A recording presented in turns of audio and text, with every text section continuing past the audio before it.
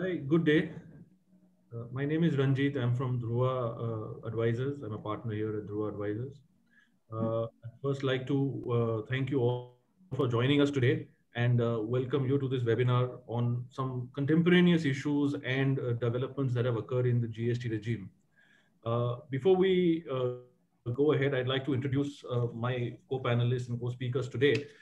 We have with us Mr. Deepak Garg, who is an IRS and has been in the government for 22 years. And a few years ago, moved into the private sector and is engaged in tax advocacy consultancy. While in the government, he was, of course, very closely involved with the DRI and also represented several matters before the SESTAT. In his present engagement, he's in the advisory position with Reliance Industries and focuses on planning and preparing for the rollout of GST. That was what he did. And today he is, in the advisory capacity on an overall basis. Welcome to you, Mr. Garg. Our other co-panelist and speaker is Mr. Vikas Garg from Siemens Limited. He has an experience of more than 18 years in consulting and industry, previously with some of the big four organizations before he moved into the industry side. In his current role with Siemens Limited, he is heading the indirect tax function and is not only responsible for Siemens as Siemens Limited, but also for the group companies in India. His current role includes tax advisory, M&A activities, framing of tax policies, and of course tax litigation and overall governance that would of course go with the role and responsibility that he has. My fellow partners are Ritesh Kanodia, who is a indirect taxes expert, and Mr. Umesh Gala, who is a corporate tax and the regulatory side expertise. So with that sort of introduction, I would like to make some opening remarks, and then we would sort of move forward from here. So I think the first thing we must notice is that 2020 as a year will be largely remembered as a year of the pandemic. And while that is the key sort of memory everyone will hold, it has also witnessed in the GST regime the breaking of ranks, so to speak, where the GST Council for the first time had no consensus. And where previously we saw that council boasting about the fact that there has always been decision making by consensus, this was the first time where in the last year we saw that not happening. And this, of course, concerned the compensation that the states were to receive. And I dare say we almost. So it's very difficult whether it is to STPI union or non STPI union. So how can we know that what they have exported is from this year? See, the fact of earlier resident is different. Earlier, resident was supplied under the control. Can you be on mute? Yeah. Okay. Sorry. So as we said, as I was mentioning, that we almost live to see the GST fabric being tested, and today we are at a situation where I think things were controlled, and we had some sort of an arrangement being met. But as we look at the GST provisions and the law and the scheme and the implementation, there are several events and amendments, perhaps which have not had a deep reaching impact as those that have had previously. And now we will deliberate about some of those important ones. Let's talk about first the e-invoicing, which was a very broad-based sort of approach to things. And in its rollout also it was broad-based because it covered entities and organizations which were 500 crores and above. But clearly I think the message that was there was that the focus of the ministry, the revenue ministry or the revenue department for that matter, was on tax leakage, was on unscrupulous activities and all fraudulent practices. After all, in December of 2020, we saw the GST collections hit a peak. So to say that the revenues will flow in, and what the authorities or the department or the ministry has to really focus on is to make sure that there is no leakage and there is no sort of unscrupulous activities, which is giving the GST law and implementation a bad name. So the deviants were what was sought to be gone after, and to secure the regime so that it is robust and it is as broad based as it could be. Now, whilst that is the situation, we've heard and we've seen, and in fact, I think the departmental officials now, of course, in a manner of speaking, proudly flash the number of arrests that are made, and more so in the last few months across the length and the breadth of the country, and involving a variety of industries and sectors and actors, and unfortunately, I may say, involving certain professionals as well. And that truly is the maybe the lowest ebb that we will see on these practices. So now the point is, as we go into as we are in our fourth year, and we are going into in 2022 have the 5-year sort of event. The points that have come up and there are developments that are of the recent times is what our panel will focus and discuss and deliberate upon. And some of these issues are extremely topical and extremely pertinent to everyone on this webinar today. So credit matching, credit blockage, whether it is the requirement to pay the 1% in cash, or whether it is the suo motu power in some manner that the GST authorities have to block credits, the credit denial outrightly in certain situations and certain circumstances, the entire issue that is surrounding fake invoicing or that menace, and how and what measures are being taken, in as much as even the suppliers are of course not spared, but even the procurers of those particular supplies are then made to pay the price for it. What about automated returns? Where are we going on automated returns? When are we going to see that actually happen? I recall when we were introducing GST, or when we were doing the implementation for GST, that was the sort of highlight that we would talk about. And now we are here talking about it again, 3.5 years hence. Of course, the unfortunate situation that we are now talking about also is the automated return, the arrests and situations of bail having to be sought. Legal interpretation is of course going on, and high courts are seized of the issue. The Supreme Court is going to intervene hopefully soon. And what is it that it means for all of us in our regular practice? The other aspect which has now become a highlight in the last few weeks is the suspension of registration by the departmental authorities without, in as much as even issuing a notice or calling for a hearing. And how is that sort of viewed, and what is the implications of that? There is, of course, an interesting aspect in the cross-contamination that may occur when the unfortunate events of fake invoicing or such other transactions are there. And what could be the sort of fallout in terms of the Income Tax Act, or whether it is the money laundering provisions. That's also something that we would like to deliberate upon. The convergence, I think, is as an important aspect which will come about, and between the two arms of the revenue, whether on the direct tax side and the indirect tax side, what is the convergence that is on the cards? What is the progress made on that? Is one of the other aspects that we would discuss today. So before we, go ahead and I conclude my remarks, I'd like to sort of place one specific comment on the table, and that is that as we began and we went into GST, the focus was that there has to be a cascading effect which must not occur. There has to be complete flow of set off, and it is in that background or on that premise that we had the entire GST, fashioned and rolled out, and in that sort of promise and background, we went into GST.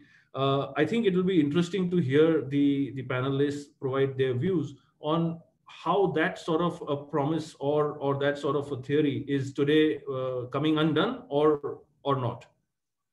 So before I invite Reliance Ritesh to sort of pick up the presentation and take us through some of the key developments in the recent times, I'd like to let our attendees today know that there will be polling questions that we would raise to you, and we would like you to vote on those, and so that would give us some information of where things are in the real situation.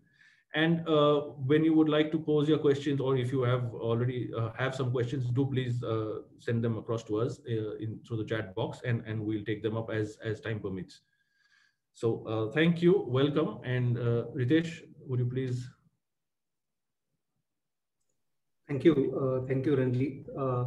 What I sort of intend to do is quickly, take 15 minutes to run you through what has been happening in the GST law in terms of the recent amendments, also in terms of the various notices that are being issued by the tax authorities.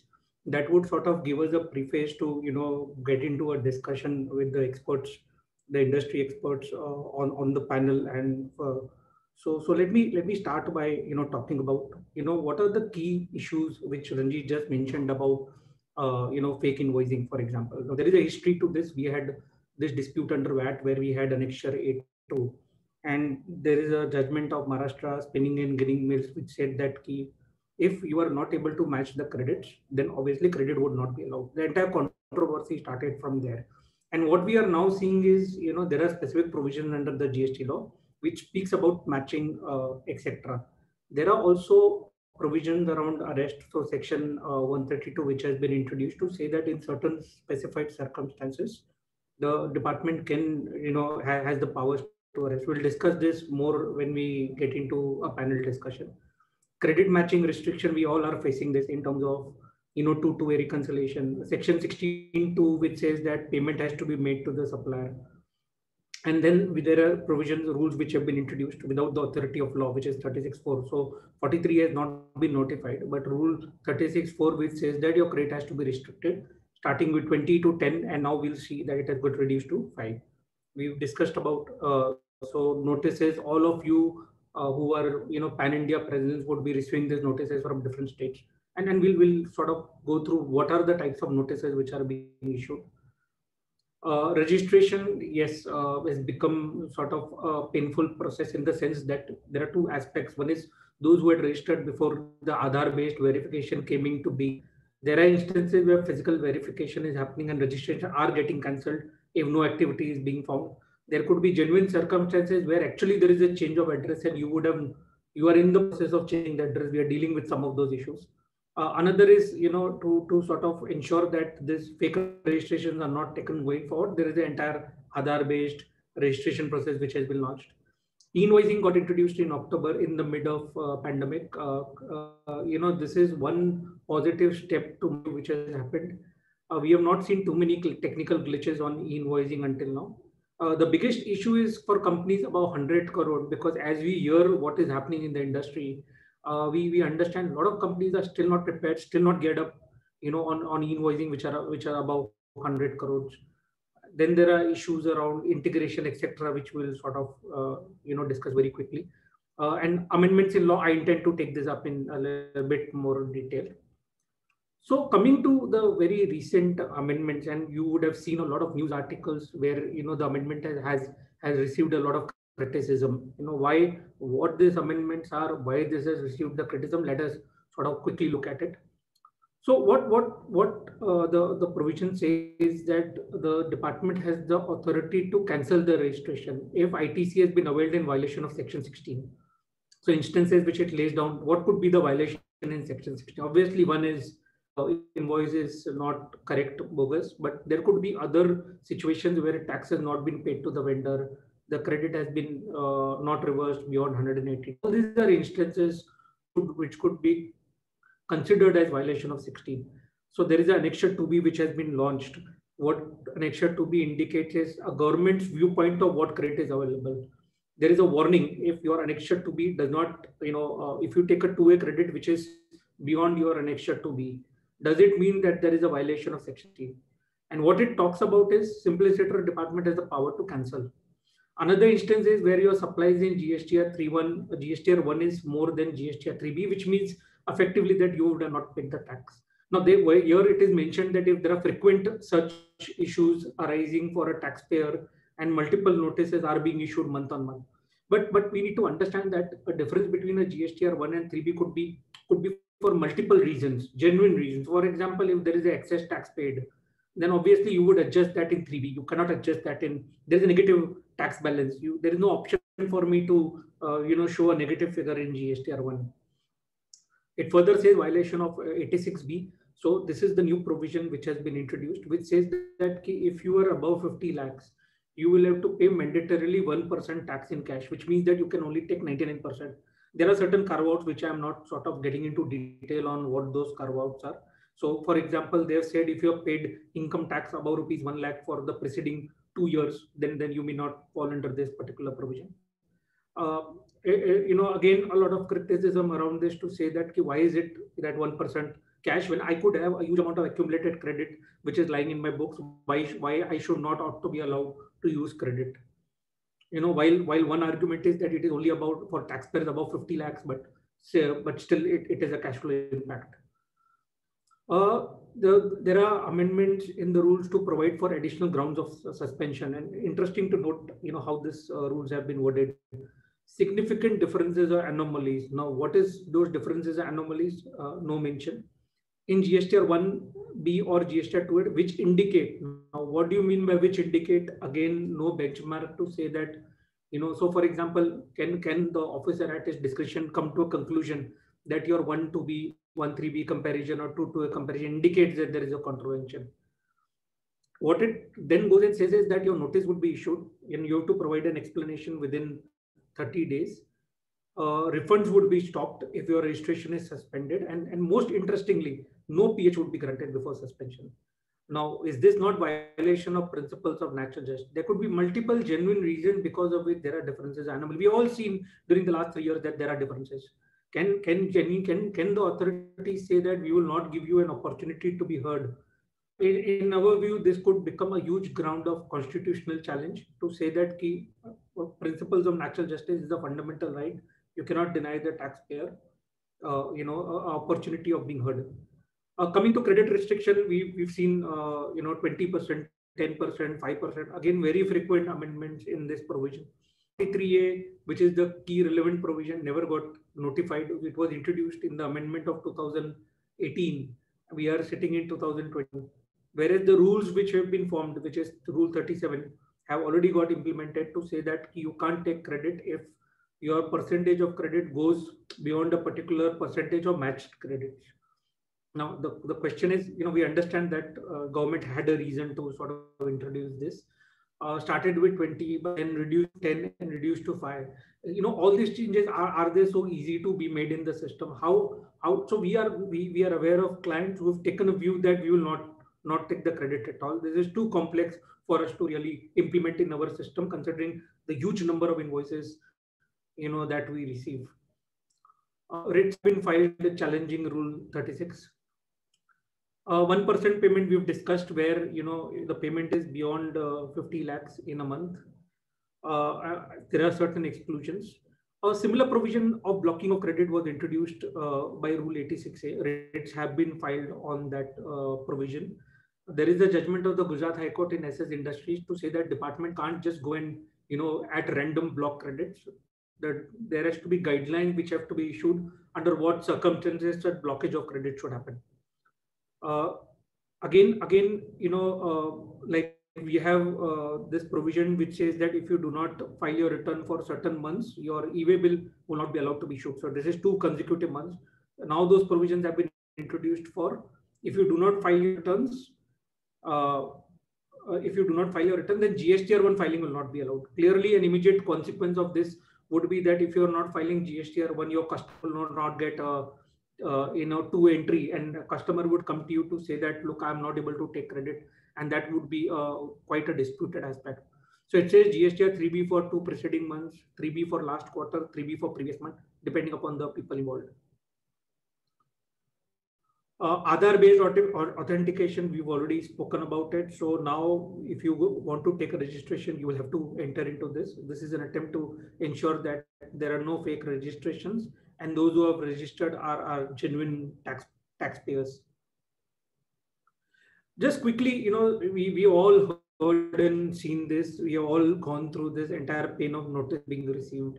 So, I just will quickly sort of run through and summarize those notices for you. So, ITC mismatch between 2A. What are the challenges with these notices? There is no breakup which is given, tax-wide, tax headwise or ITC breakup. GST at 2A is very dynamic, keeps on changing on a daily basis. How do you sort of match up to 2A is a big question. There are multiple reasons for the mismatch. So supplier is maybe a quarterly return filer. IT on imports is not coming through. Credit on tax paid on RCM is not coming through. Obviously, two clear reasons would be non-compliance or delay in filing, etc. So on a month-on-month basis, responding to such notices has really become challenging. When these notices are issued, there is no justification or no rationale given in terms of from where the 2A figure has been taken. Other is revenue mismatch. Again, the notices do not consider credit note, advances, invoice amendments, and there could be multiple reasons for not reporting misalignment. So obviously, I could have missed out reporting some income, or there is the excess tax paid earlier, which I would now be adjusting in GST appeal. We all are aware of this interest issue now, sort of fairly settled, but we even seen now that notices are being issued. Obviously, the facts may not be exactly net interest, but there are surrounding circumstances in terms of, where I would have delayed in filing the return, delayed in taking credit, and now department is asking me to pay GST. But yes, fair, largely a settled issue in terms of the provisions. Multiple other notices, 3B e-way bill matching notices to say that why have you utilized credit beyond 90% or even 100%. So it raises a red flag. Tran 1, yes, verification audits are ongoing and notices are being issued. Notices which are stating that your ITC, you are not filing your returns. Why are you not filing your returns? Even though I may not have any transaction. And obviously, the last piece is the audit notice. We've seen a Maharashtra circular saying what information is required for the purposes of GST audit. Extremely voluminous. And when we go to the document level, we are handling some such notices. They are getting into too much of depth. Getting that information at a granular level for each and every state is really becoming a painful process. We have seen instances where garnishee notices were issued to the recipient for non-payment of tax by the supplier. Not too many notices are being issued currently, but there were instances where the department went and attached the bank accounts to say that you have to now pay the tax. Again, the large controversy around denying ITC since supplier has not paid the tax, and will also apart. So there now Supreme Court in Arise India has dismissed the petition filed by the department, where the High Court has said that if the issue is bona fide purchases and not fake invoicing, then the credit cannot be denied. Interesting moment. We'll have to, in the VAT regime, we'll have to see how it will evolve. And there's one slide on this which I would quickly take you through in terms of what could be, how this could evolve under GST. Freezing of accounts or notices denying credit on account of fake invoices. SS Industries, as I mentioned, that you can't block it ad hoc. Notices on best judge assessment to say that if you not file the return, they just go ahead and do your best judgment. There are provisions under the GST law which empowers the authorities to do best judgment assessment. What we have seen now happening is notices received from each state even before the start of the GST assessment. Taxpayers are really burdened with such notices month on month. Parallel notices are being received from DGGI, not only from their jurisdictional authority. As you know, DGGI has all India jurisdiction. So what happens if there are multiple investigations or inquiries? The data requirements are voluminous. The time periods which are being given are short. The entire debate on jurisdiction, state versus center, and we recently saw the CBSE circular issued by Maharashtra. The circular issued by Maharashtra, which says the CBSE circular is not binding. And Maharashtra would analyze the CBI circulars and would issue its own set of circulars depending upon the view they want to adopt. Again, could open up a Pandora's box. We may see other states following suit. So what happens in such cases where there is a different viewpoint on center and state? So the entire, when GST started, we spoke about one nation, one tax, good and simple tax. And we'll get into a larger discussion with the panelists that are they really seeing this happening. So I mentioned about, the history on credit matching. So premium paper industries where the petition was dismissed as premature, saying if the entire basis of claim of set-off is found upon assessment to be bogus and fraudulent, though it was a premature dismissal saying it is premature, the relevant part is what the court observed is that if the claim is bogus or fraudulent. Maharashtra cotton ginning, the famous decision, which sort of made an observation that, when the government gives you the right of set off, it is well within its powers to prescribe conditions on those set off. We have this recent judgment in Arise India, and very, very relevant from a GST perspective, which says that, the dealer or dealers should not be interpreted to include, when I talk about denial of credit, and they read down the provision to say that it would not include purchasing dealer who has bona fide it would not include dealers who entered into bona fide purchase transactions.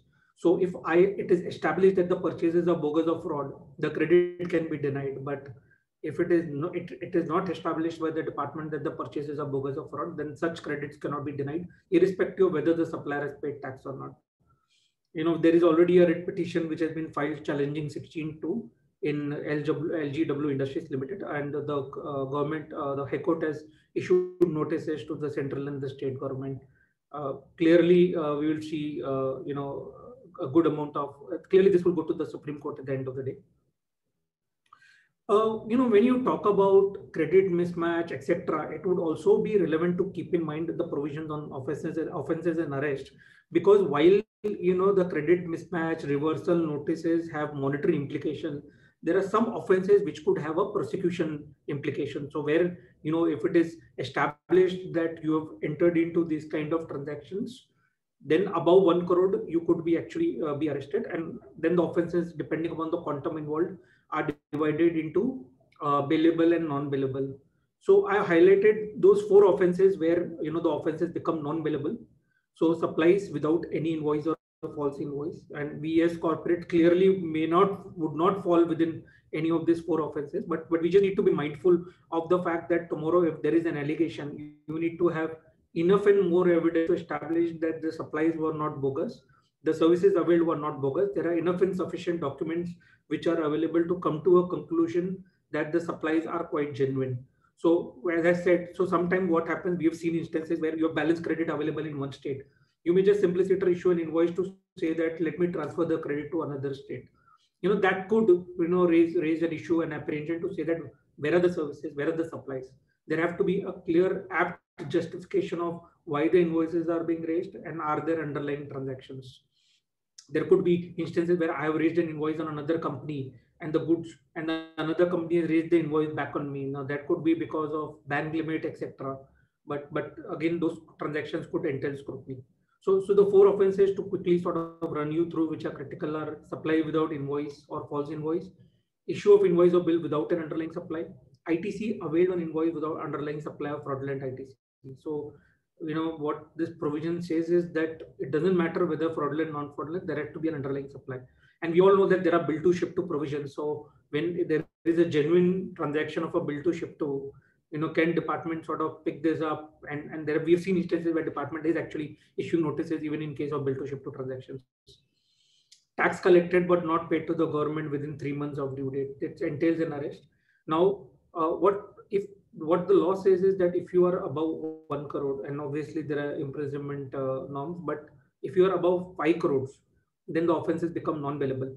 And when we go to the panel discussion, we'll also sort of briefly discuss on where the High Court or the Supreme Courts are in terms of arrest and powers of arrest under Section 69. Just one, I want to conclude my presentation with this last slide, which again becomes very relevant to corporates, tax heads, CFOs, which says that who, in the case of companies, who is responsible. So the person who is in charge at the time of commission of the offense. There has been recent DGGI guidelines which says not to issue summons to CFOs and CEOs. We've seen, this approach of the authorities to straight away jump and issue notices to the managing director, the CFO or the CEOs. And the judgment in Jagdish Arora to say that mere employee statement, a person cannot be in charge and responsible. So department would have to establish that the person was involved in the day-to-day affairs of the company and was responsible for the management of the company. With this, what we would want to do is move into the panel discussion. Ranjit has already introduced our expert participants. I would like to invite Ranjit to sort of lead the panel and open up for discussion by everyone. Thank you, everyone. Thanks, Nitesh, for the comments and remarks.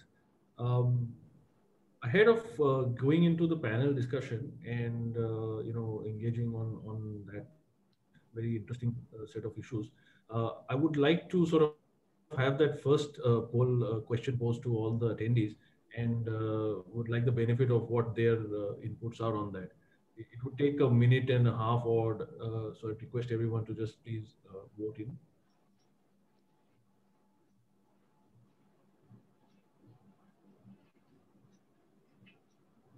Sorry, hang on. Ranjit, could you just repeat it? I think the voice was a little low, if you can hear me. Yeah, I just mentioned that before we start in, I wanted to have the views of the attendees on the poll question, which we've just posed and it's on your screen. I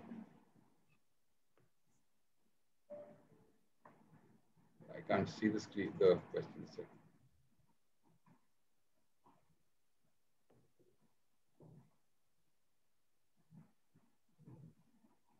Can you say out the question, because I can't see the question on the screen, Ranjit, for some reason.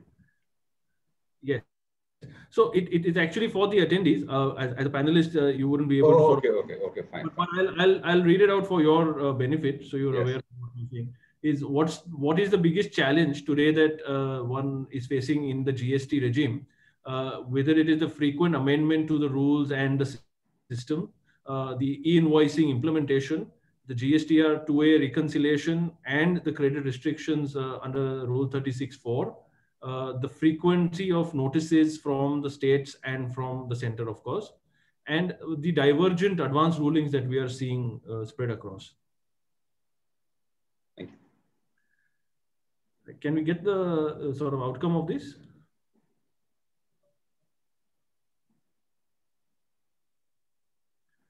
Yeah. So what we have is 39% of the people who sort of voted in saying the frequency of changes in the rules and the system is the second biggest bother. The largest bother is actually the 2A reconciliation and the credit restrictions that we have in 36(4), which has 43% of the people sort of complaining about. Quite interesting that it's almost no one who had any challenge on e-invoicing implementation. I mean, that's a revelation to me, at least. Anyway, so let me first pose the first question to all of you all on the panel. I'd like to just hear from you. What is it that the 3.5 odd years of GST you have noticed? What is your key takeaways? What has been your experience? And if you could make 1 or 2 suggestions, what would they be? In the overall scheme of things. Yeah. So could we go with Deepak, please, first? Yeah, Ranjit, thank you so much for having me. And it's been a very interesting format, I must say, and very appropriate time when we are all grappling with new issues in GST. But having said that, of course, the poll which you had right now was very telling. In fact, it sums it up very correctly. Frequent changes in rules is at the top, which is true, and legal issues, I would say. And GSTR 2A is number 2, 3, and e-invoicing, and very correctly so. Our experience of 3.5 years has been the easiest part to implement has been e-way bills and e-invoicing. It has actually gone up very smoothly, which maybe talks a little about the implementation agencies, because these were handled by NIC, etc. Although, they don't have such a sort of glorified past as the agency that was implementing the GSTN system. But yes, it was definitely much easier as compared to the implementation of the rest of the GST. Now things have stabilized as far as GSTN is concerned also. But in the initial 2 years, it was a nightmare, as we all know. So, but having said that, the key takeaway for me, for us at Reliance has, of course, been, it is a very good tax system, which has possibly could have been implemented better. With the free flow of credits across states, with largely opening up of credits with only very minor restrictions, etc. So to that extent, it has been very good for the business. Your cross-border movement of goods has become much easier now. And most of the credits are available, barring some in 17.5. So to that extent, it's been a very business-friendly, much needed, and having a single unified tax regime. You may have numerous enforcement agencies, but you have a single same tax regime across the country. So these have been the positives.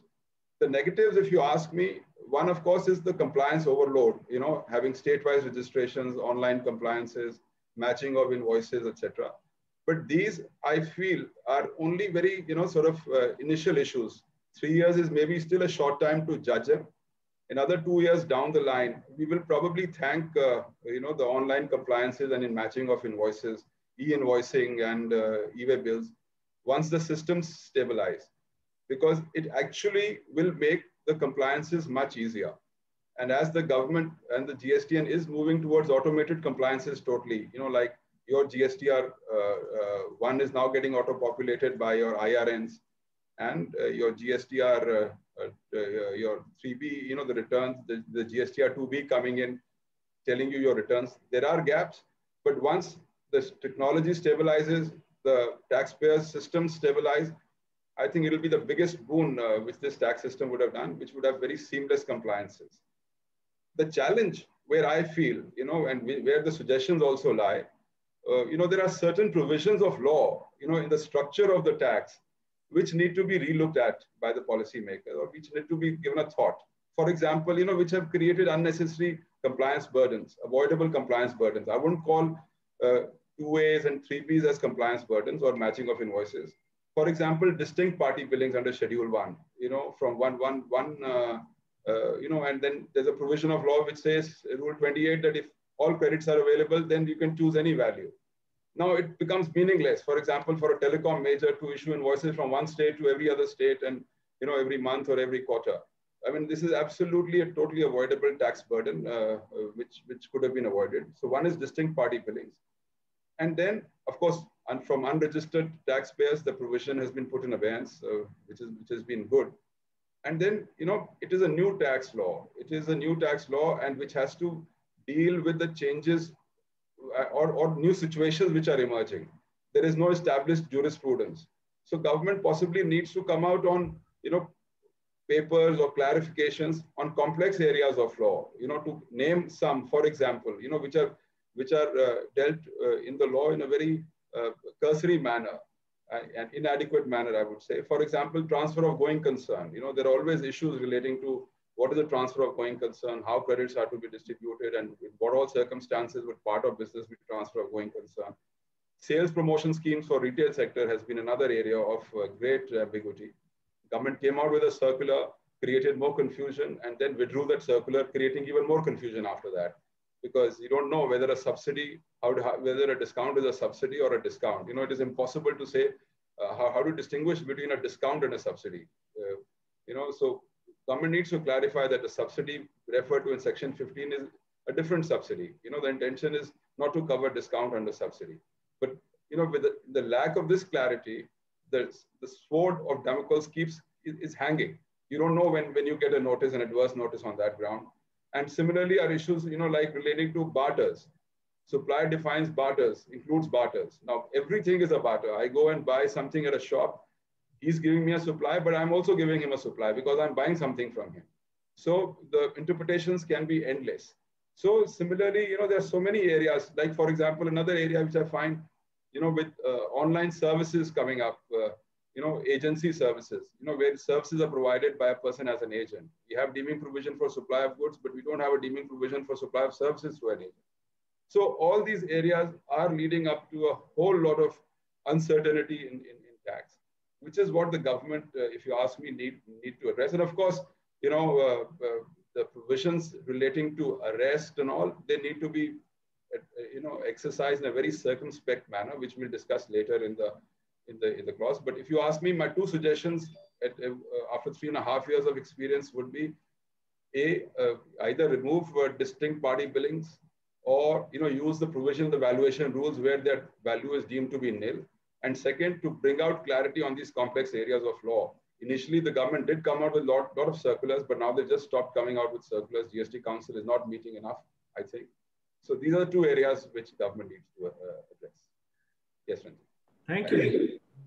Very, very useful, and I think I think we should have all of these sort of jotted down and send across. I know you would already have, but maybe just reiterate them.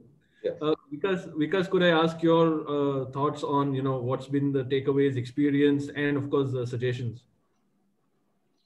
Yeah, thanks, Sanjeev and Ritesh. So let me try to put them into 4 different baskets, and 3 years, of course. I mean, we have been seeing that how this is evolving and still in the phase of evolvement. But I mean, if I talk about these, 4 baskets. One, let's say the policy, for example. Now, like Deepak said, that initially it was more of a consultative approach. But if you look at maybe from last 12 or 18 months, I think somewhere the approach has changed completely. The way all these changes have been coming in arbitrarily, or those rules are getting changed so frequently, and that too at the disadvantage of the taxpayers. So effectively what it means is that we are going back to the situation what probably we used to have in a pre-GST scenario, which is a kind of mistrust between the revenue and the taxpayers. This is what it is showing if you look at some of the recent developments.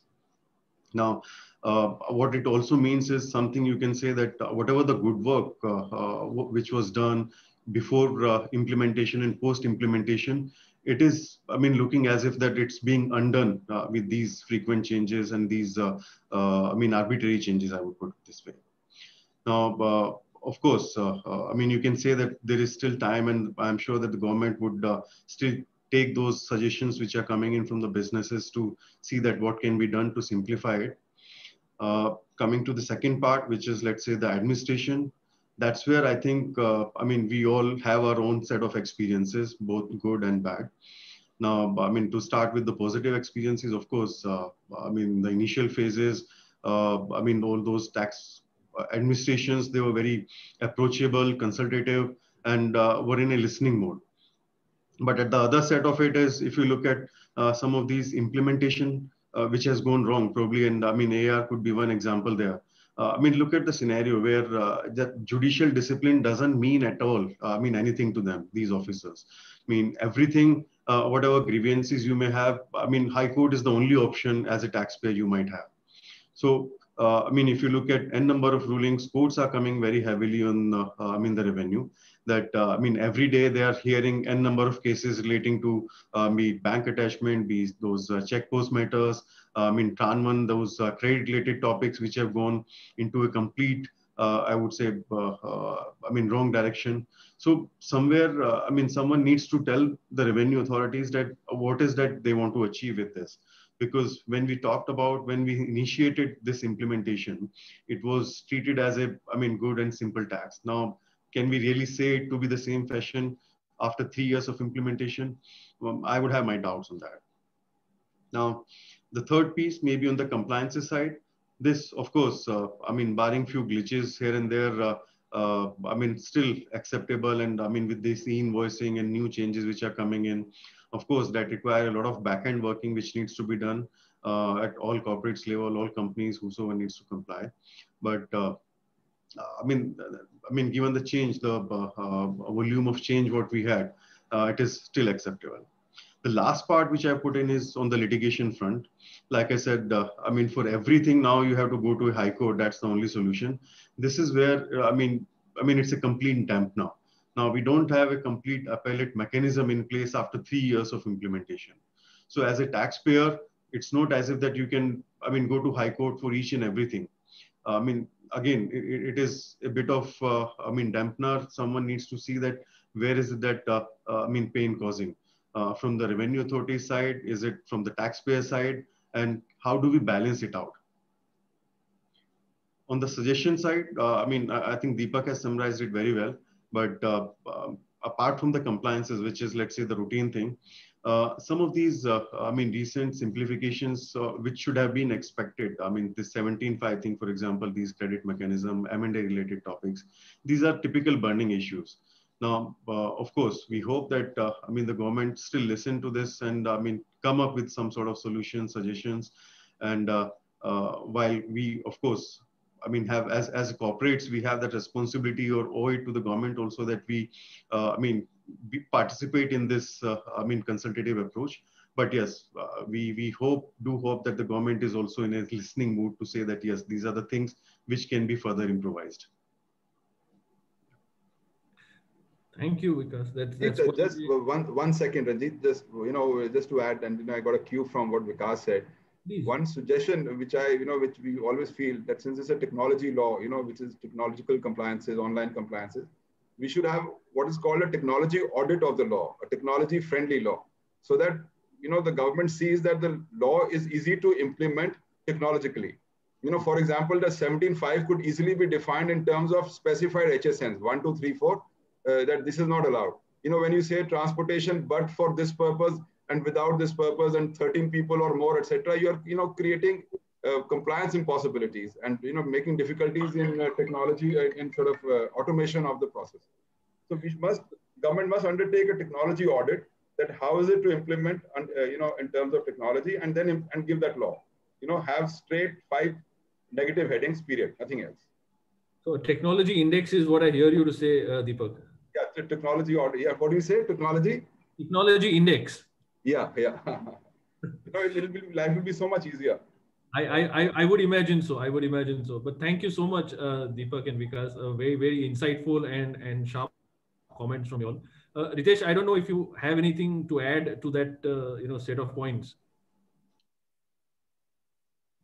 Ritesh, you're on mute. Ranjit, having heard both Deepak and Vikas, two interesting sides of the very same coin. One is the entire administrative issues, and another is the entire tax issues. Very interestingly, in the industry conference, one eminent lawyer actually stood up when questions were being asked about matching to say that why are we raising these issues in the conference? These are not tax issues; these are technology issues. So interestingly, while interpretation of law department has not even picked up, not even raised those issues, we have all left that aside. And Deepak raised this point which have not come in question in terms of any audit, etc. Some few circulars here and there, but the industry just got boggled with other issues which are very, very different issues. Whether my matching will happen, whether my reconciliation is happening, whether my technology is apt or not. Very, very, very interesting, very interesting. Yeah. So that's why the technology index and technology audit, as Deepak suggested. So just one recent discussion where I think one of the interviews, somebody mentioned that you can't now be a tax professional. You have to be a tax technology professional. All round. Yeah. Thank you. Okay, so let's move on from there. The government, as Ritesh, as you had also just sort of articulated in that presentation and slide deck, has had several amendments, especially relating to input tax credit. Now, whether it is matching, it is blockage, it is suspension, and whatnot, and payment in cash of a minimum amount, etc., etc. The core sort of objective or the basis from which they are coming, it seems to be, is the entire unscrupulous activities, fake invoicing at all. Now, the GST provisions, therefore, if I could sort of describe it, is in two parts. It's the non-availability of credit if the tax is not paid or the certain conditions which are in the statute which are not met. And then there is the reversal or blockage or sort of barring of the credit on account of mismatch or certain other sort of events.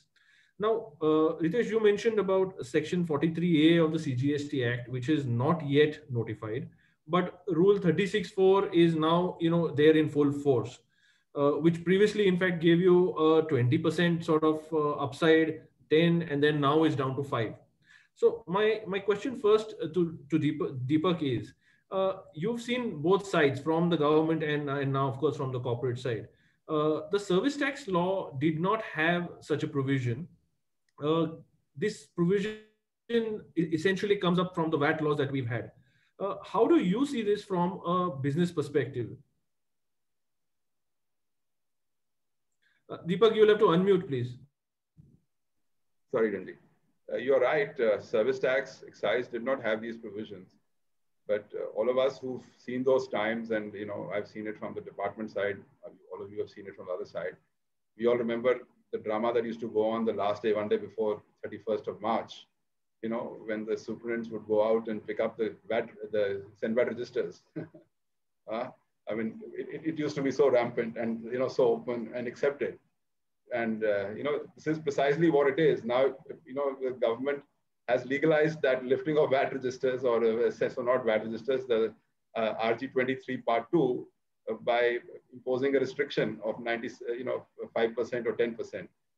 So this is, probably a, government's concern for revenue, which we can't, wish away, which we can't wish away. A government is right in being concerned about revenue, and particularly where the response of some of the, recalcitrant sections of the trade has been so openly fraudulent. So therefore one cannot deny the government's concern.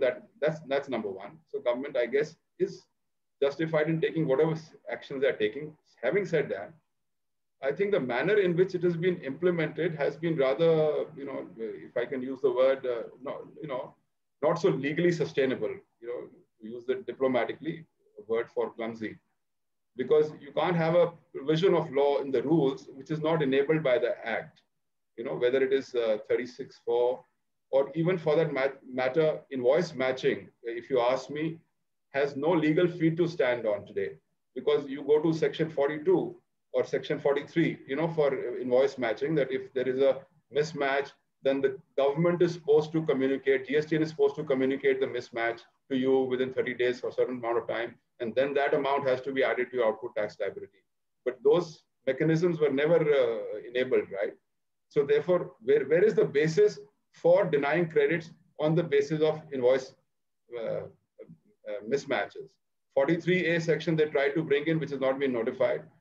But even with that, there could be legal challenges, because substantive provision of section 16(2) only deals with that the tax ought to have been paid and the person should have received the goods or services. So as long as I can prove that the tax has been paid, because invoice matching could, as we've seen, happens because of several other factors.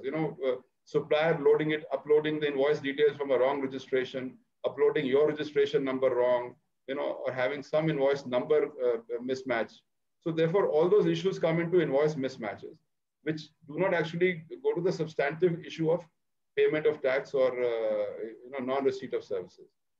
But having said that, I think, as far as this provision of restricting the credits to 5% of unmatched invoices, of unmatched invoices of total credit, is of course a little onerous, particularly on the MSME sector, and particularly where you have now government has given this facility of, uploading of invoices on a regular basis to the medium scale sector.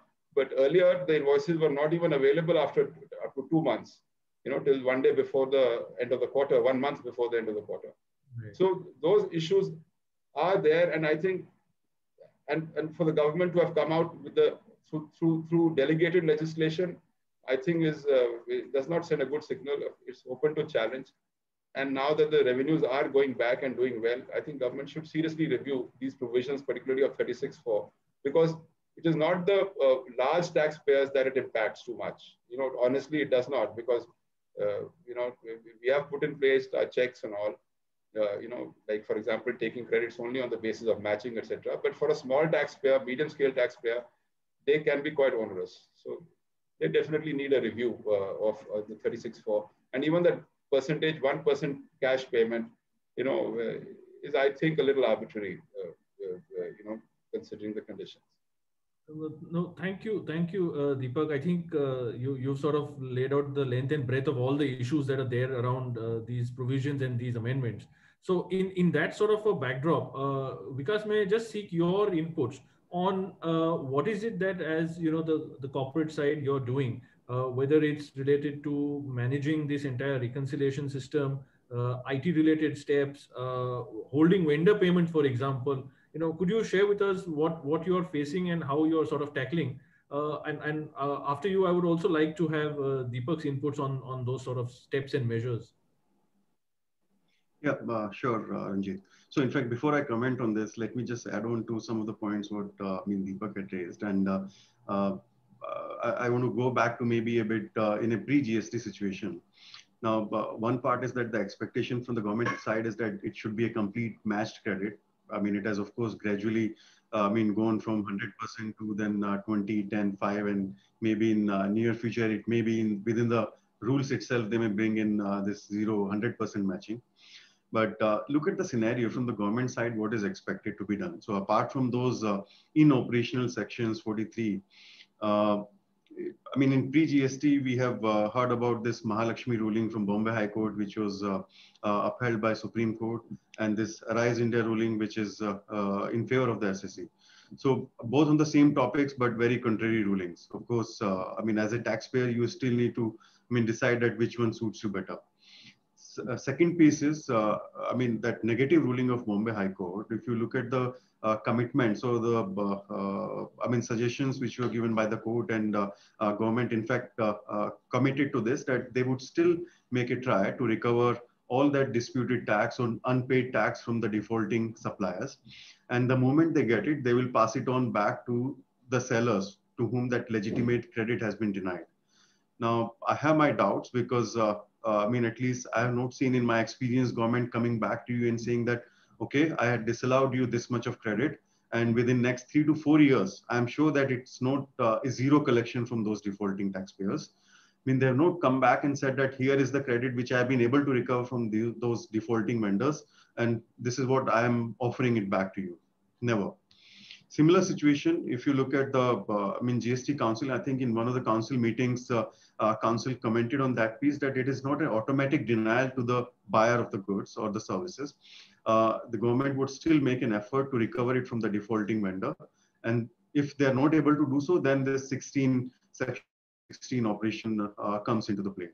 But completely, both these things or aspects have been completely disregarded. Coming back to this piece, how we are tackling this, I think it's both manual and technology-driven solutions.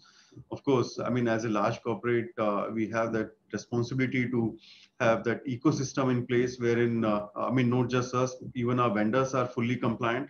So it's been a task and still going on. I would say that none of these solutions, be it manual or technological, would be able to give you a 100% solution. So as the rules are evolving, as are we. So, just to give you one example, those controls which have been built in now, even for a new vendor enrollment, one of the key requirements what we have introduced is that we need to check the compliance status of the vendor. Fortunately, these details are now started to get available on the GST portal. So if you see any non-compliance or pending compliance for a particular vendor, then it's a complete no. You cannot even register a vendor. And there would be, other examples like this. So as we evolve, of course, this will further evolve. Payment holdback, I don't think that's, an option. And even though I would say that it may also have some conflict with, SMEs and MSMEs law, because there are certain restrictions or requirements that you need to pay them within the given period of time. So even the tax holding back would be an issue over there. That's what I feel, and the legal team has given that input. So it's wait and watch, and of course, at the back end, we are doing our best what we can do. Deepak, your input. Yeah, Ranjit. We sort of our response. Well, number one, I would like to say that we took steps not driven by the current situation of denial of credits and restrictions, 5%, 10%, but we took steps which were driven by other experiences. For example, after the first year, 17, 18, and the last 2 months before September, and which was later extended to March, was so terrible because huge load of, we have almost Reliance across the group, about 1,200 registrations.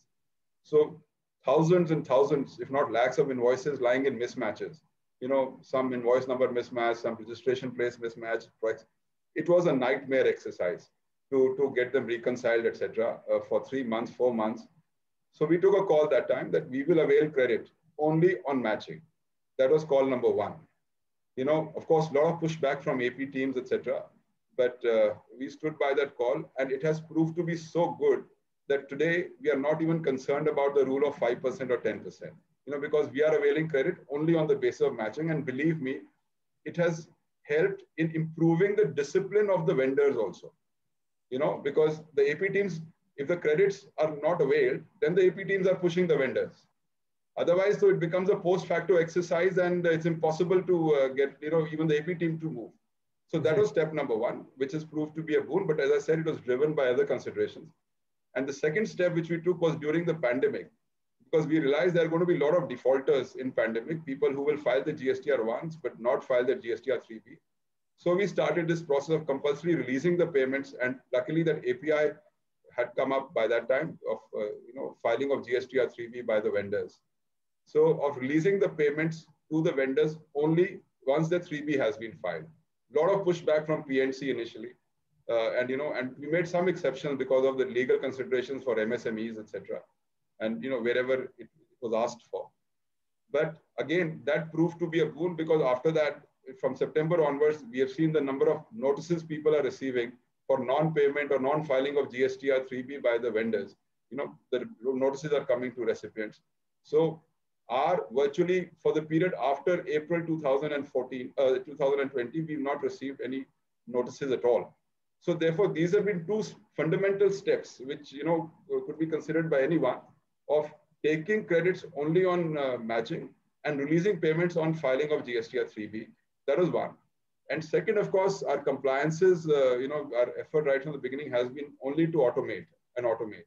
So we've been moving towards a fully automated environment, what we internally call a driverless GST. Our GSTR 1, for example, has today filed across the group without any manual intervention at all.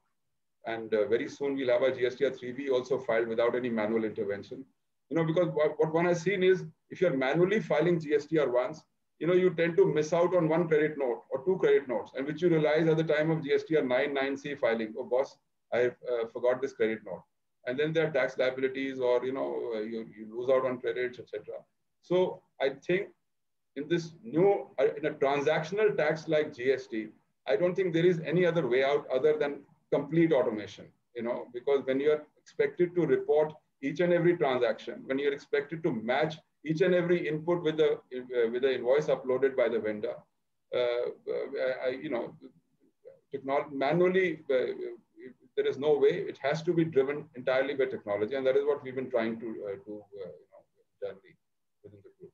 So these are the 3 fundamental things of handling. That is what the approach that we've got. Thank you, Deepak. I noticed again and again, technology is at the forefront of it all. All of your comments and conversation is peppered with technology. And no, absolutely. It's and the reliance on it. And I'll tell you, if you ask me, that is where the biggest advantage of GST as a reform will lie. Once the technology gets stabilized and taxpayers adopt that technology, it will be a wonderful tax system, insofar as compliances are concerned. I would tend to agree, very much agree with you. Thank you, Deepak. Ritesh, what is, I know Deepak did mention about this, but what is your sort of positioning or view on the legality of these provisions and these amendments? And also in that context, what is it that companies and taxpayers should do? So that's the first sort of point I would like you to touch upon. And the second one is that, the matching was there for a sort of database to be shown from the government and to showcase to the sort of taxpayer. But it's not actually operating in that way. So how do you sort of view this?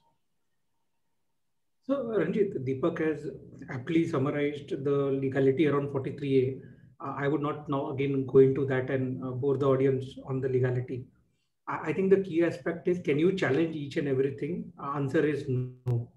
And probably the answer lies in what Deepak sort of described on technology is, I would sort of call it as hyper technology.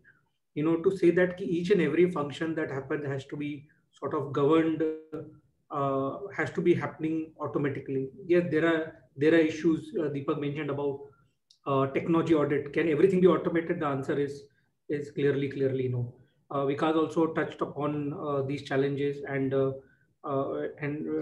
we see two-way matching is something where even if you fully automate, you would have those apprehensions. The question is, you will have to you cannot afford not to adhere to these provisions, because as I said, you can't just go and challenge everything. Coming to the point of 2B, see, very interesting. 2B is a government summary of what credit is available. This is just a static statement which has been issued.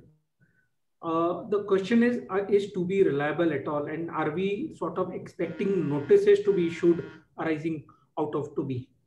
So, for example, there is no mention in the Act of the rules about a 2B. So no provision in the GST law. That is the first very interesting point.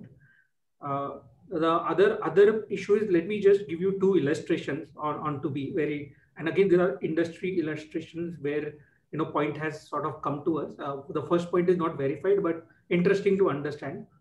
So this is a transaction where I have a vendor B who himself has purchased goods from two vendor D and F.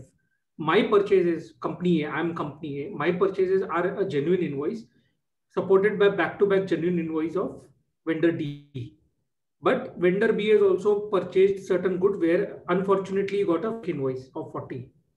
So genuine invoice, vendor B has paid tax as nil because against a 120 output liability, he has taken a 120 credit.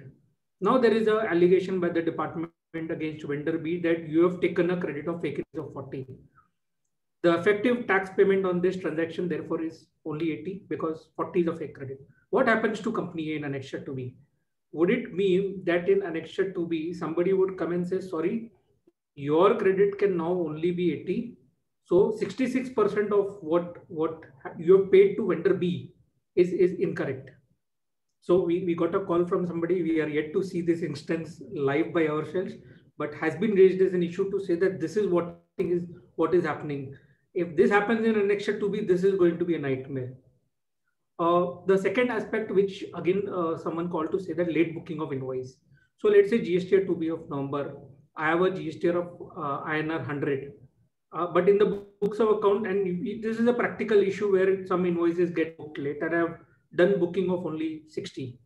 So I have taken full credit of 60. I was well within the limits of Annexure, the requirement of 5%, 10% or 20%.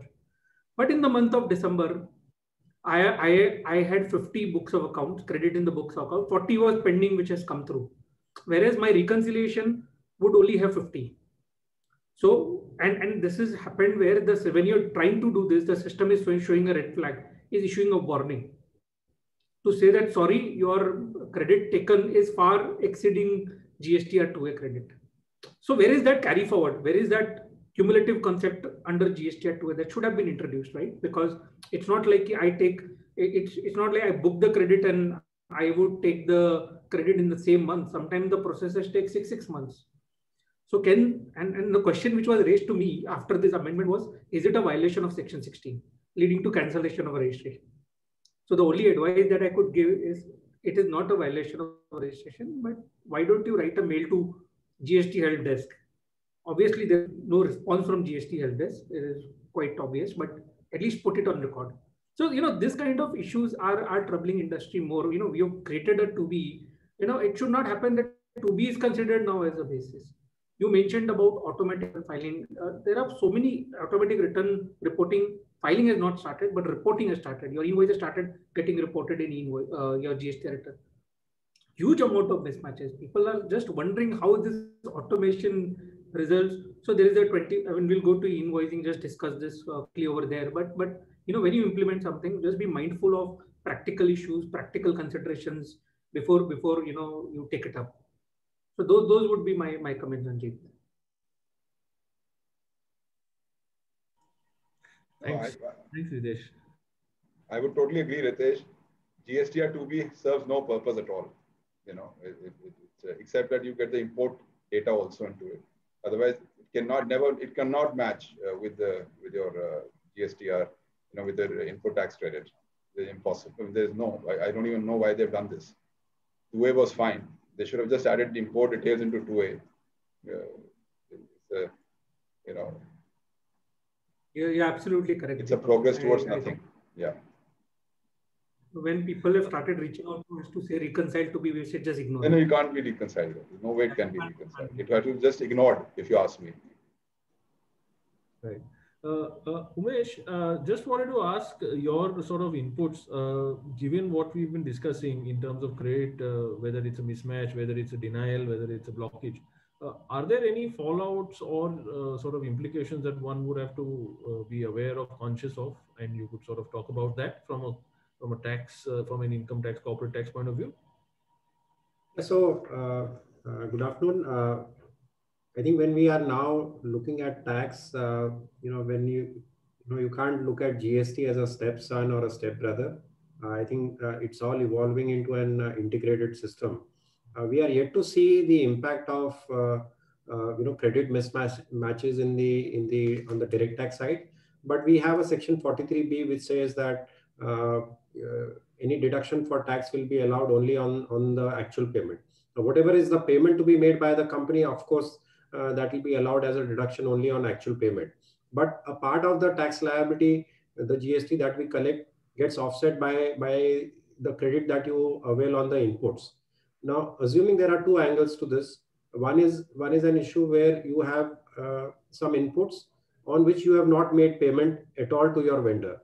Whether the credit could be denied to you under 43B is something that could start impacting clients.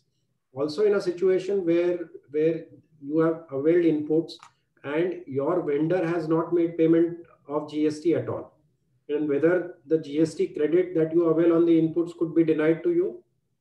Again, so far we've not had this problem, but because we are now seeing integrated actions from the tax and on the GST side, especially in a situation where you know, there are fake invoices, I think you know, these things will start impacting corporates. Okay, thanks, Umesh. The next topic I want to talk about and get the views. In a way, actually, Deepak did clarify that you know, going into e-invoicing, implementing e-way bill, those were actually processes they handle very easily or smoothly or efficiently. They didn't have you know, challenges really, so to speak. Vikas, what was your sort of experience?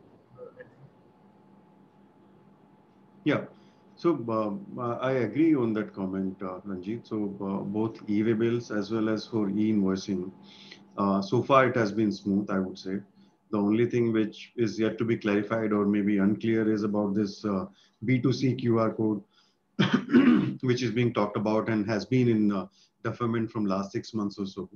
I really don't get the objective of that particular provision, which seemed to be a kind of driving this e-payments at the retail stores or retail sector. But I mean, for companies, large companies where there is no B2C transactions or very minimal as such, then what purpose it's going to achieve? And somehow more you talk to the policymakers or try to get the answer, they seem to be equally confused at what purpose it's going to serve. But on an overall implementation experience, I would say that this has been one of the smoothest exercise so far. Yeah, there are some highlights for sure. Then, of course, recently, you know, again, sorry, Ranjit, to butt in, but it was going absolutely smooth till about a month back when they reduced that 100 kilometers, they increased it to 200 kilometers. Now that's a you know, an impossibility to meet that for 200 kilometers, you have only 1 day valid e-way bill. You know, particularly for large corporates where you have multimodal shipments and you know, or milk runs as they call it, that from one location for e-commerce, from one hub to another hub. So it's a big challenge. So they need to come back to the 100 kilometers. Yeah, that's quite harsh. I think they may need to be revisited. That's right. And just to add on, in fact, last month, again, there were a few changes which were supposed to be introduced from 7th. And there was just about a week back, week before that, that announcement came in that you have to link in your e-invoicing reference number for generating of your e-way bill, some sort of acknowledgement number, which is not even mandatory to be put in. Again, somewhere, they're still thinking of tweaking it further. Would it be good or bad, or would it actually, further complex the current already settled processes? We never know. But so far, I would say it's been smooth. So the one sort of observation I would make, Vikas, in respect of what you just said, is some year ago, or maybe actually a little longer than that, I'd heard about one of the economists in the system, in the current dispensation, who had said that, the whole idea is to have laws, implement them, design them. There may be sort of wrinkles as we start. There may be wrinkles as we go along implementation. But the whole idea is at least we've got going and we've got implementation and there is result. So if there is concern, there is, issues which you have to sort of surface to us, please bring it up. And, we are happy to listen. It may, of course, not always be practicable that all things be taken to them or they respond to every one of the issues we raise. But at least the mindset that seemed to be, whether if I was to just take an example, whether it was RERA, whether it was IBC, whether it was GST, and so on and so forth. And the whole sort of approach to it was, let's get it going, and in a space of time we'll have an improvisation going along, and we'll have what we really want. Sure, and I think I can very well relate this to our cricket team's performance in Australia. You have to be just there on the ground, keep facing all the bouncers and the adversities, and pray that yes, things will go in your way. Very, very apt an observation there, Vikas. Thanks. Ritesh, just wanted to ask you on whether there were any specific points you could talk about, especially on the services side for e-invoicing and e-way bill as you know of it. So Ranjit, I would first want to comment on what you mentioned about a wrinkle, and how do you define a wrinkle becomes critical? Is it a wrinkle or is it a black hole? So that is apart. Concern on invoices, service industry business practices. So there is this entire discussion on a 24-hour timeline for auto population and a 48-hour timeline beyond which you cannot issue an invoice. Typically how service industries operate is that they have timesheets, and they typically would finalize those by 4th or 5th of the month and then raise an invoice. And all these invoices used to sort of get issued on the last day of the month. When I say last day, I mean backdated sort of invoicing. What the law says is that if 31st March invoice, 24-hour timeline, which means it would go in the next return. If I am not able to issue this before a first or a second, and depending upon the time in which you are doing this invoice raising, would it then have interest implication? One is the government revenue gets delayed. Number two is because you have issued the invoice 31st, but it goes into a next return, will there be interest implication? So this practical reality of 24-hour timeline, etc., there has to be a cutoff. So do businesses have to change their practices? So let's say, for example, internally we are discussing, do we now keep a cutoff of 27th? And all the rest of the invoices would now be issued dated first. Yes, the government revenue get delayed, but so be it. So and again, this 48-hour cutoff sort of relates to the very same issue. Another issue is, cancellation of invoice beyond 24-hour not permitted. So today, within a month, you simply cancel the invoice, don't issue a credit note. Now you will issue a credit note, have to do a reconciliation. Another challenge is, partial exclusion. So banking, financial, insurance sector. What are we then achieving if there is a partial exclusion? Then do we have to then again sit with the 2-2 exercise to say that now let me do the entire reconciliation to find out what is excluded? If the vendor has not complied, is it my responsibility? We have seen mails flooded from all our clients to say that please confirm, give a declaration that you are under invoicing or not. There are people who might not confirm or provide such declaration. Who is, and if let's say he does not issue invoice, very legally bound to issue an invoice. Can my credit be denied? These are quite untested open questions, and I'm sure there would be challenges around these. I guess time will tell again what our challenges really are.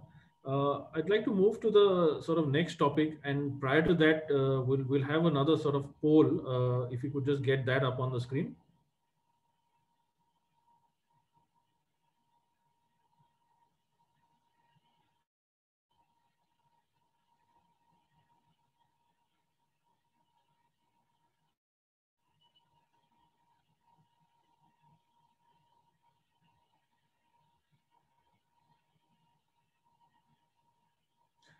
Yeah, what would be the results for this?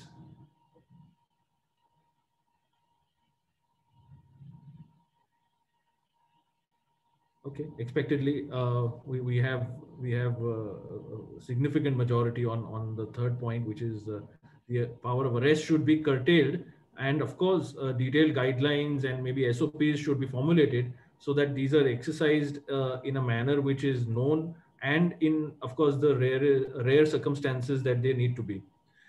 Okay, so with that, I'd like to pose the next question to you, Deepak. Around all of the sort of menace of fake invoicing, and then we have arrests and of course bail related issues and interpretational points which are up in various high courts and now of course the Supreme Court as well. There have been steps which have been taken to decriminalize certain types of transgressions under various laws. For example, under the Companies Act.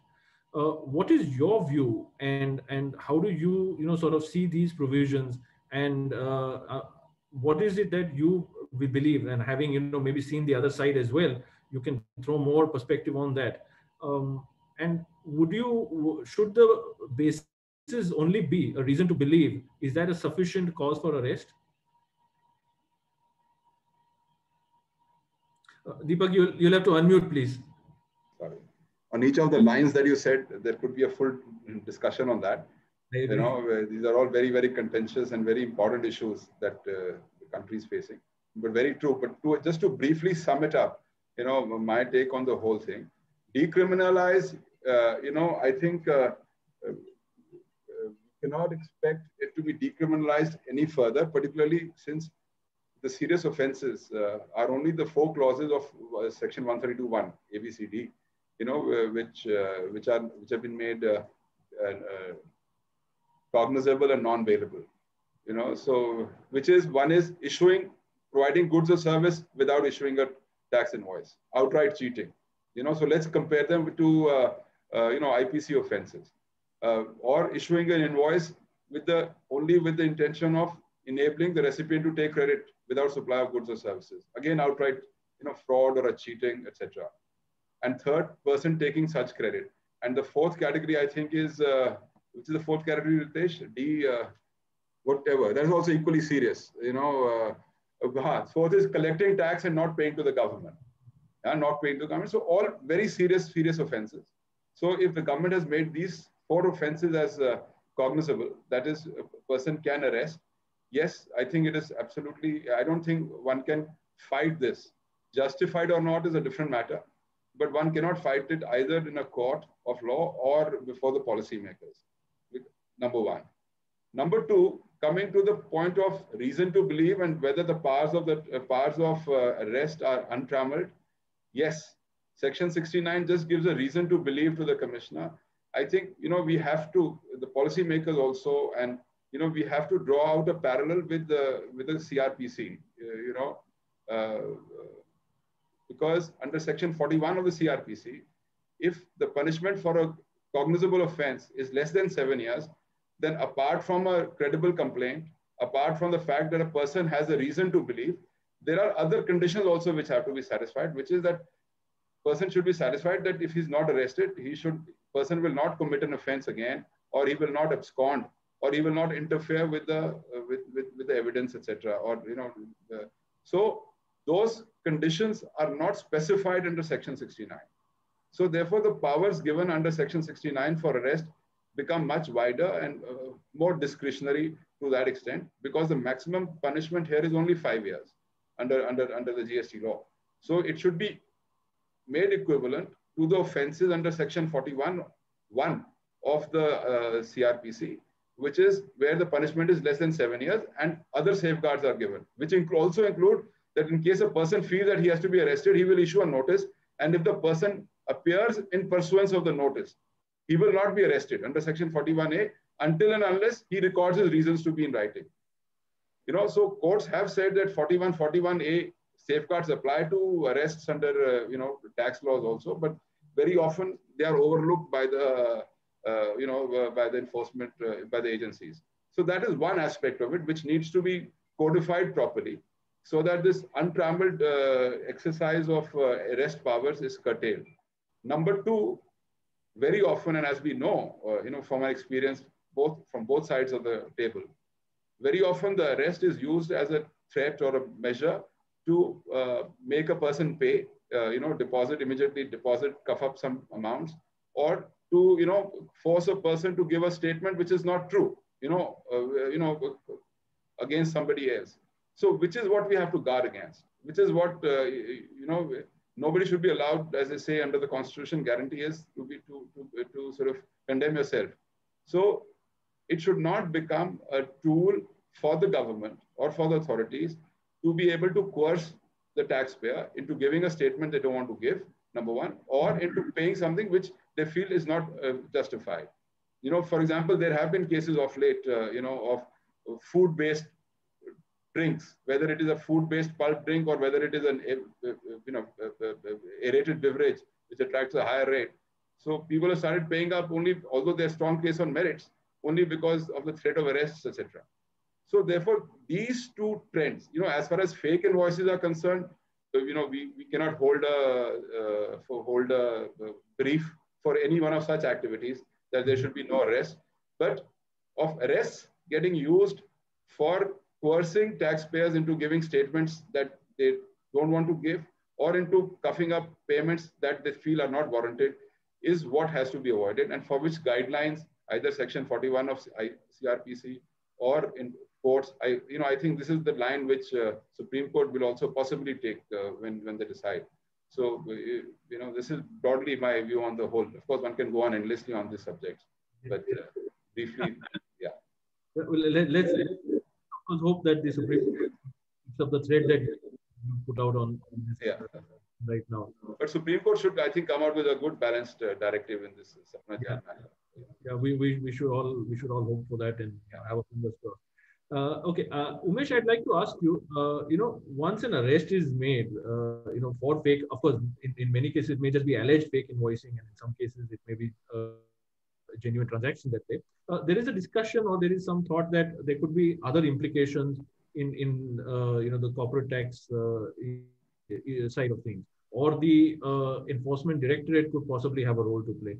Could you sort of elaborate on these and maybe talk about a few practicalities?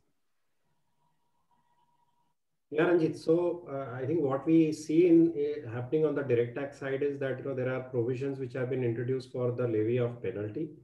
So if you have a false entry or a fake entry in your books, then there is a penalty which will be equivalent to the amount of false entry. So if there is a fake invoice of 100, in addition to the exposure that a person or the SSC would have on the GST side, there could be a equivalent amount of penalty which is there on the direct tax side. Moving further, there are also provisions for prosecution, and the provisions for prosecution, they are wide enough to cover various things.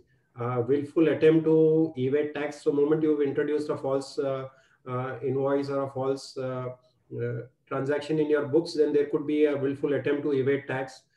If you are giving a wrong statement, there is a separate penalty under 277. If you are a supplier of a fake invoice, which will lead somebody else to evade tax, and irrespective of whether that other person has evaded tax or no, but moment you have supplied a false invoice, then as a supplier of the false invoice, there is a penalty, a prosecution that is applicable to you. The last dimension is that you are only abetting all these transactions. Even if you are abetting such transactions, there is a consequence in terms of a prosecution. The prosecution provisions, depending upon the quantum of the transaction involved, could be 3 months, and it can extend up to 7 years.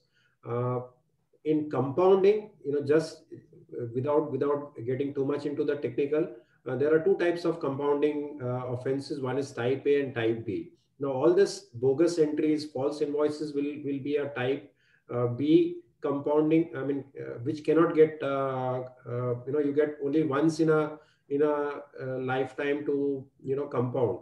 And some of these provisions, even compounding may not be possible. What we see also is that, the current news articles are saying that, both the central excise as well as the direct tax, they are taking concerted actions, and the effort is also to bring in PMLA. PMLA is largely where there are proceeds of crime, but moment there is a cash element which is involved. Now, where the cash element is touching, because for every crime there is a money trail, and if the money trail passes through proceeds of crime, then there could be a possibility of action under PMLA. Well, so I think one has to be very, very mindful of, of what you do and how you record your entries and what your transactions are. Ranjit, just to add one again, one very draconian provision under GST, which was not there possibly under any of the tax laws, is Section 135, which says that, in case of a prosecution of an offense under GST Act, if it requires a guilty state of mind, it shall be presumed that the person is guilty, till he proves otherwise. It's like a strict liability, as you have in the Prevention of Food Adulteration Act or something. Right. So it's a presumption as to the guilt of a person, and he has to prove it otherwise beyond reasonable doubt.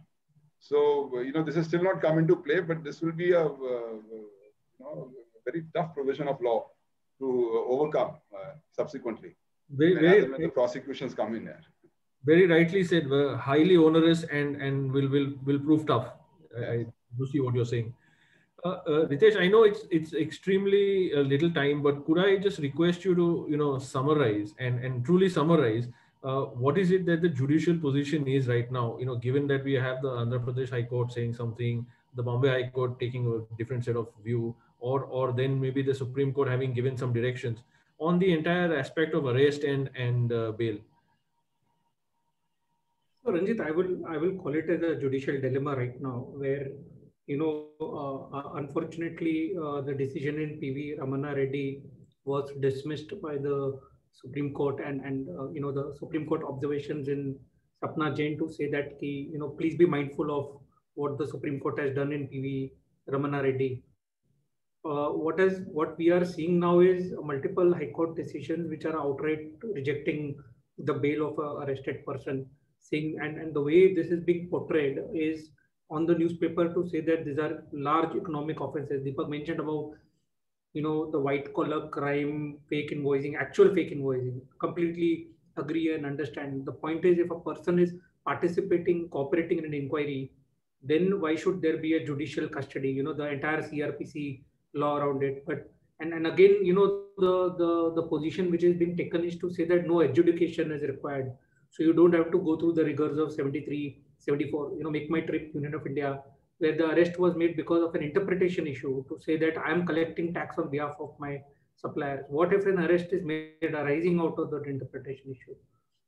Is it not warranted that there has to be first an adjudication and assessment, and then the prosecution provision should follow? So see, initial investigation, overzealous officers coming to a conclusion, without, so one month you do an investigation and you arrest. I think those are the areas which are creating a sort of a fear in minds of the taxpayer to say that even if I'm doing everything right, tomorrow somebody could come and say that, look, I have violated the provisions of the law 132 and I could be, and these are all interpretation issues, right? You could debate it at the Supreme Court. That's the worry and so guidelines, I think is a must to say that when should this be sort of initiated? That's most critical to my view. Thanks, Ritesh. Vikas, can I have your sort of last word on this? Fake invoicing and all of these issues are of course undesirable and unfortunate. But there are provisions and then there are sort of outcomes in terms of arrest and whatnot. Do you have a feeling, or do you see it as causing a larger sort of problem to industry, and I mean at industry at large? Does it cause more worry? We've been talking about certain draconian provisions and variety of things. How do you, what is your take on it? So, I mean, seriously, of course, it's an issue which needs to be addressed. And to an extent, government is also right, because when you come out with these kind of instances where these fake invoices, menaces, which is going on such a large scale basis, of course, that creates the question mark on the entire taxpayers community. And that's where it is happening, because based on maybe those 5 to 10% of those category of taxpayers, the stricter rules or the consequences, it's the entire tax community which is facing, be it the professionals, be it the companies or the honest taxpayers. So if you look at it, maybe you can divide the taxpayers into two categories. For all taxpayers in India, one is this compliant taxpayers, the other one is not so compliant one. And both of them would be in some sort of unhappy situation, because the first category, if you say someone who is compliant, they're unhappy because of this overburdened compliances, over regulation, and so many things which are coming in on a frequent basis, which of course, for companies which are fully compliant, they have to follow the law of the land. And the other set of it is when you say who are non-compliant, for them, of course, nothing matters. So unless they come to a situation where there is a threat or they are under arrest, they will not follow the law. So effectively, then it's the cost of those non-compliant people which is getting, borne by those compliant taxpayers. Be it the tax rates, I would say, those, stricter compliances, these arrest provisions, these restrictions on the credits. Now, where do we balance it out? Then that's where the big question mark comes in. One thing which maybe, my suggestion could be that government also needs to look at the track record or the history of the taxpayers. Now, if a company or if a particular taxpayer who has been in operation for, let's say, 30 years, 40 years, or given whatever time frame the government can define, of course, you cannot compare a same taxpayer into or with someone who is just maybe a few months or 1 or 2 years old into the system in the tax regime. So they cannot put everyone in the same basket to say that if my credits are not matching, you will also follow the same consequences what someone who is just got into the system. So, they have to differentiate between maybe a man and, a just newborn baby. And that is as good as if they have to differentiate. Otherwise, what will happen? We will continue to have the same sort of, stricter measures, consequences, and this mistrust, which is being talked about so much in the media and from the revenue authorities. Fair point, because I do agree with you completely that there has to be a distinction, and that sword sort of hanging cannot be for everyone and anyone. There has to be a sort of guideline and clear-cut definition of where and when. So thank you for that, Vikas. I think we're coming to we're actually exceeded time, but I would like to take the last topic and sort of quickly have inputs on that from Ritesh. Prior to that, we'll just also have thoughts from the audience in terms of the poll result.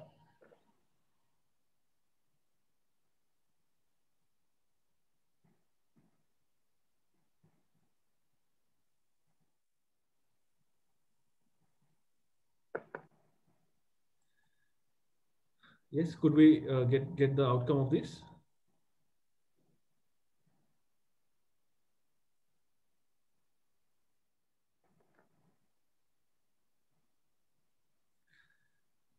So Ritesh, there you are.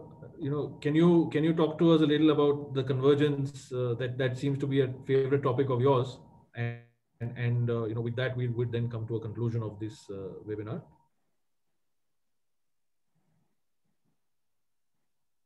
Ritesh, you need to unmute, please. These are boxes which we have practically seen as to why I cannot take a view only on indirect taxes and completely ignore direct taxes or other regulations. So the first thing is your entire GST audit, which talks about reconciliation with the books of accounts, turnover under GST versus books, improper GST credit Umesh spoke about versus disallowance of expenditure under income tax. The concept of fixed place PE under income tax versus the fixed establishment that you have an office in India or not. 26 years and notices which we are receiving on reverse chart to say that if you deducted TDS, why have you not paid reverse charge? TCS, the recently introduced TCS provision under income tax, and now though the languages are different, clearly, sort of creating issues in terms of the income tax provisions are very, very wide. But if you have not deducted TCS, that could raise apprehension of why have you not deducted under TCS under GST. Valuation, we all know open market value versus arm's length, synonymous concept. So when you decide to value a transaction between related parties, and domestic valuation is not there, but cross-border transactions more specifically, transfer pricing report would be looked at. Intermediary under GST, arranging, facilitating versus an agency P. So intermediary is somebody who assists, facilitates, and achieves in the conclusion of a transaction. On an agency P also, there are discussions to say that I am merely a facilitator, I do not conclude. They're completely aligned, right? You can't take a view under income tax to say that I'm an agency P, and under GST to say that I'm not an intermediary. Recently, we saw notices quoting saying BEPS provision to say that equalization levy has been introduced, BEPS is there. Why are you not registered Indian paying tax under OIDAR, online information database, for a non-resident taxpayer? Characterization of service. You've taken a view on withholding tax, TDS under income tax. What is the characterization of services under GST? It can't be different, right? One end I'm saying this is royalty on software. I can't say other end that this is royalty on some other services, because the rates could be different, 12%, 18%. Exemption under income tax versus GST. Very interesting recent example where we were debating on low-cost housing exemption. And under GST, if you have combined projects, you could go under a low subcontracting rate. Under income tax, the view was that if you have distinct registration for the projects. So we sort of came to a conclusion that, from an income tax and a GST perspective, have distinct registration for low-cost project, even though the consequence is a higher subcontract rate.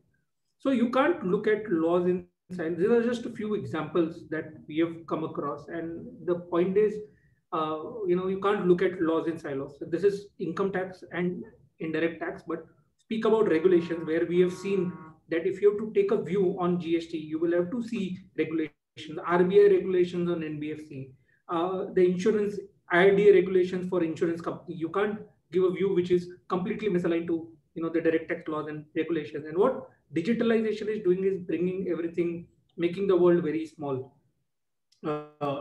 We've seen IC applications where you have to go to see a website and verify the names of the directors. So Ranjit, the point is, to my view, it is one law, one evolving law, one tax team. Gradually, probably the tax authorities will also align. They've started aligning. We saw the news on this. So it's important for indirect tax heads to sort of align with their counterparts to take a consistent view across. That would be my sort of suggestion. Well, I think that's a very useful closing remark from your side to the attendees. With this, I'd like to say thank you, gentlemen, for the extremely sharp and insightful comments you all have made during the course of this webinar.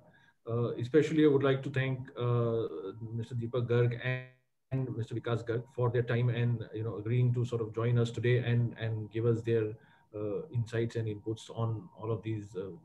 I would say contemporaneous issues, not burning issues. So thank you so much. And for the questions we couldn't take on the sort of chat box, we'd come back to them independently. So we won't let them go unanswered. Thank you for joining us today. Thank you. Thank you. Thank you, everyone.